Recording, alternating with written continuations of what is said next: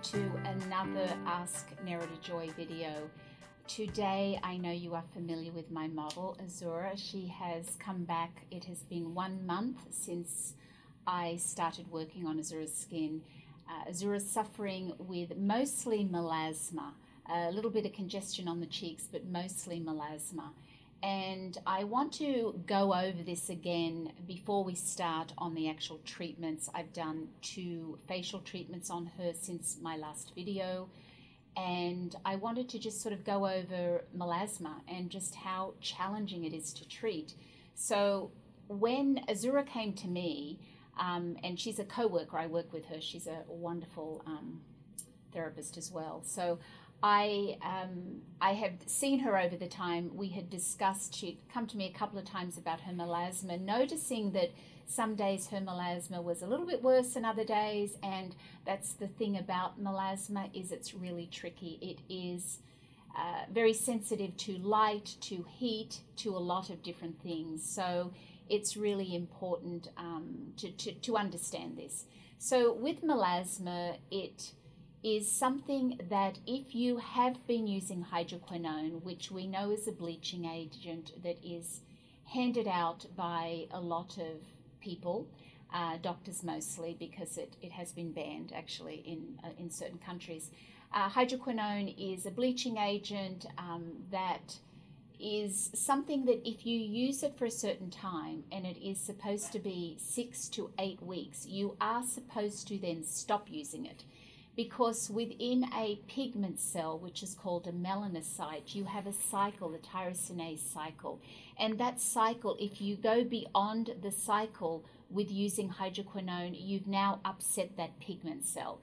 And then it floats, then it's like a foreign allergen basically in the body. The cell is upset and you can never get rid of the melasma. The best you can do is just keep it looking as good as possible. So what I normally recommend is if you have melasma and you've never done anything on your melasma to start with, then it's better that you start with using things like the alpha-arbutin, the kojic acid, the licorice extract, whitening and lightening ingredients, vitamin C, lightening ingredients that are not going to upset your cycle, your tyrosinase cycle. So that's really important to start with. But if you have, like in Azure's case, who had already used hydroquinone, we are no longer dealing with a virgin melasma. So it's already been affected. And you can tell when you look at melasma when it's already been affected. It's sometimes like the lighter the brown spot, the more difficult it is to go. Often a darker brown spot is easier to get rid of than a lighter brown spot. So in Azure's case, because her melasma was not what we call virgin melasma, it had been tampered with hydroquinone before, and she had used it long enough for it to upset her cycle. The best you can kind of get really is only about a 20, maybe 30% improvement, but then just to maintain that. In time, over the years, and just with constant use of certain ingredients, then you can possibly, it might go.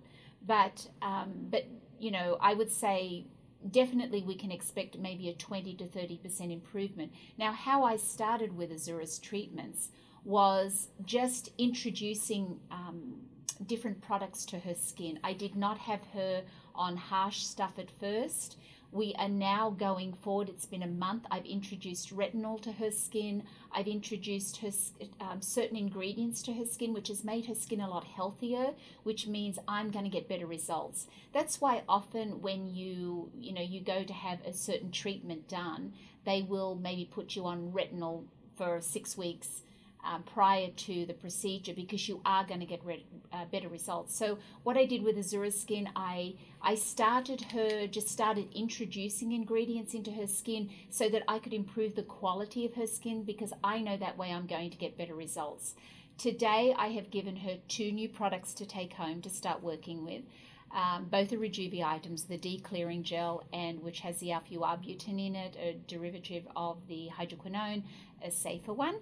and also a moisturizer that she's going to start working with, an AHA cream for sensitive skin that really is going to help keep that melasma lighter, keep her pore size small, and all the good stuff that we need. Her regimen has been pretty simple for home care. I did not use the alpha hydroxy acids on her in the very beginning in her first treatment. Her second treatment, I did introduce the fruit complex number 1, which is an AHA complex, and a complex again meaning it has your glycolic, your lactic, your malic, tartaric, and citrus, all different molecular size and weight to work on different levels in the skin. I like working with complexes. It isn't anything, its delivery system, its carrier is really important when you're looking at AHAs. The carrier it almost has like an oily film. This prevents surface irritation when I'm doing treatments. So I really like the fruit complex number 1 very much. I've used these products for 25 years, and it's a really good treatment. So I started her first facial without it. Her second one, I did introduce AHA treatments. Going forward, I'm going to be working a little bit more aggressive on her skin now because I've prepared her skin. I prepared it to be able to get better results. And it is challenging with melasma because even a lot of sunscreens that have chemicals, if you get a chemical burn from a sunscreen, then it can cause melasma. So it can make the melasma worse if you have it already, and if you don't have it, it can give you melasma. So it's really important that you wear physical blocks, that you're using your titanium, your zinc, whether it be in a cream form or a powder form. You need that really good sunscreen that doesn't have the chemicals in it to react and cause more melasma. So I always say to people when you have melasma to put your sunscreen on those areas, to double up, and then go ahead and put it all over your face and go back and put it on those areas where you have the melasma. So you're really coating that area very well. But it is a work in progress when you're dealing with melasma. So going forward, I'm going to be working more aggressive, and we are going to see if we can get more out of lightening Azura's skin, the melasma there, and that's just moving forward what I have in mind for her. In 1 month, we will have her back again, and you'll be able to see the results of what I've done, which will be a more aggressive in that I will be using AHAs. She is on a new serum that will be liquid, that will be lightening and brightening her more. Rejuve has an extraordinary whitening and brightening line to start with. As they do acne, they're really, there's so many different formulas in there for all different types of melasma and acne. And so we are introducing some different products into her regimen now. So that's it. I just wanted to have her come back to tell you her skin quality looks great. I know that I'm going to get more out of her skin now because she's been working with her retinol at home at night time. And you had, how many products were you using for your home care? Before? 4. So 4 items. No, wait. No. I was using, before or? No, just since we started a month ago. Of the Rejuve? Yes. 2.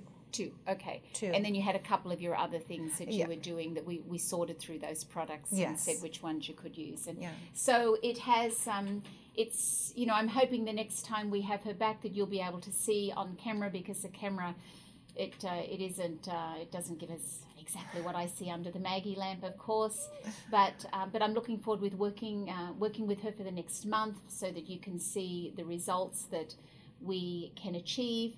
And I think that was it. Was there any questions or anything that you had for me today? No, I think that's it. I always ask you questions when I have them. So. That's all. Because I've had so many questions and people asking me, please give more product information. I understand. I'm really just trying to educate you on how to take care of your skin, what ingredients are important for your skin, and what works and what doesn't work. And this has all been from my experience of working with the skin for 40 years. So I will say that I am telling people now that, this is what I use, and this is the product line that I've used because I've got really good results. There are a lot of great products out there, but I've chosen in this practice to work with Rejuvi. It's what I've used for probably 25 years. I use it because it works. It's it just works.